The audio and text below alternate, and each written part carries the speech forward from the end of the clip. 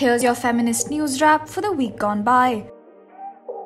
The Ministry of Defence has issued the formal government sanction letter for grant of permanent commission to women officers in the Indian Army, paving the way for empowering women officers to shoulder larger responsibilities in the organisation, said an Indian Army spokesperson. The order specifies grant of permanent commission to short service commissioned women officers in all 10 streams of the Indian Army.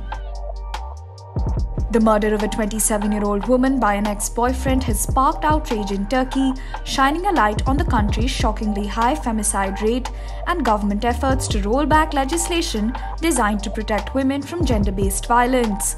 According to a 2009 study on prevention strategies, 42% of Turkish women aged between 15 and 60 had suffered some physical or sexual violence by their husbands or partners.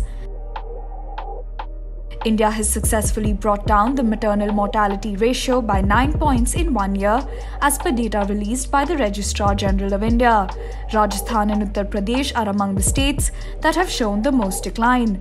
According to the Ministry of Health and Family Welfare, India has been witnessing a progressive decline in maternal mortality.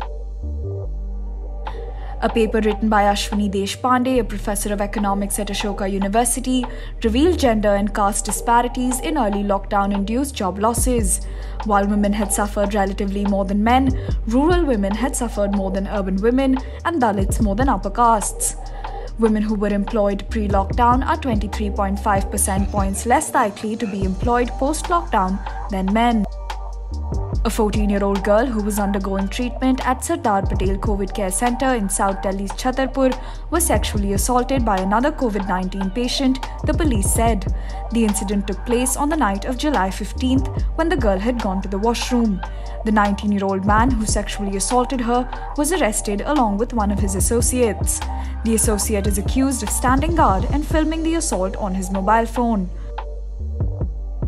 A year after Kerala Catholic priest Robin Vadakkumcherry was sentenced to 20 years in jail for raping and impregnating a minor girl, he has now moved to Kerala High Court to marry the survivor and take care of the child born to her. The convict has approached the court seeking 2 months' bail to prepare for the wedding. The prosecution has denied this suggestion and said it could be a ploy to get relaxation of the 20-year prison term.